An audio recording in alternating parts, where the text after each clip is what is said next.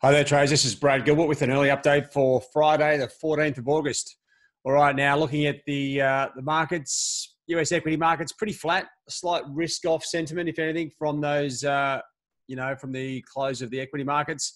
The dollar index, where we had, looking at really good direction sort of last week and some really good opportunities, has really diffused itself, and it's looks like, and that's completely diffused a lot of the major currency pairs.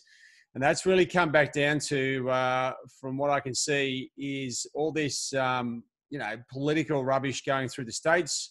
Obviously a bit of a stalemate on the stimulus, another stimulus package, right? And then you've got Trump trying to block that with the, he doesn't want mail-in voting for the election.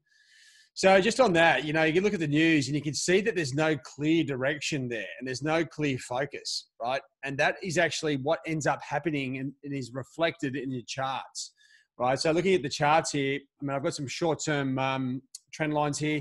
This is the way trading has just congested this week. There's been a few false moves here and there, but most pairs are just basically trading sideways, waiting for the next opportunity. There's still a bit of a slight downward slant on Kiwi, upward move on dollar yen, but it's not really racing away. If anything, the best pair at the moment that has got clear direction is dollar CAD, but it sort of looks weird down here, right? I know oil's rallying, but with everything else doing its own thing, is this just an oil move?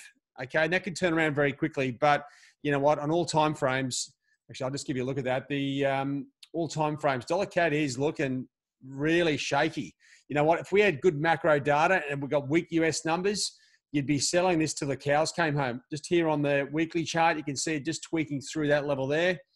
And that'll be coinciding with the breakdown here around 132.15 on the dailies. And then you've also got the monthlies, right? Obviously, these charts will replicate the same sort of trend lines, but it's telling me that dollar CAD's going down. Now, with everything else going on, the uncertainty around the dollar and everything else, it makes it a hard trade to be confident to go into, especially coming into the Asian session. Maybe something you look at as you get close to that North American session. But once again, we're running into the end of the week. So you're going to lose that momentum over the weekend, especially as traders square up, trying to avoid the weird sort of news and headlines that are coming out over the weekends. So just coming back to the daily market insight, just to give you a bit of a wrap. Trading conditions, well, to me, they're pretty average, right? The mix of US politics, coronavirus globally and all that sort of stuff has really got the market sort of scratching its head almost. Okay, slight risk-off sentiment as far as sort of a market driver. The charts, as I said, Kiwi's got a bit of a slight hold on to that sort of long-term. It's just looks like it's ready to fall, but it just hasn't got any momentum. And dollar CAD looks like the only pair at the moment with sort of good structure technically. Okay, fundamentally, it doesn't really, you can't really see what's driving it. And then just scrolling down here, just have a bit of a look through the data coming out. Maybe some industrial production. I think there's a bunch of numbers coming out of China. It's not like the macroeconomics are really setting things on fire. So I'm not looking at that too much.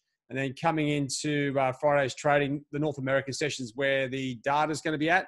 Now, is this going to impact? I tell you what, from what we've seen this week, I'm not going to really be chasing it hard because it's, we're seeing odd moves on the dollar and it's pretty reflective of what we're seeing geopolitically on the news. And that's pretty much it, guys. There's plenty to play for. Obviously, next week's a new week. If you are having a trade today, try and piece it together. As I said, we've got potential in the charts. Just to quickly come back to that, there is potential here, but we just don't have that driving force to tell us whether to buy or sell. And that's the hard part at the moment. So just keep an eye on your trend lines, tune up your charts. It's all you can do at this stage. The diamond in the rough will come from that process.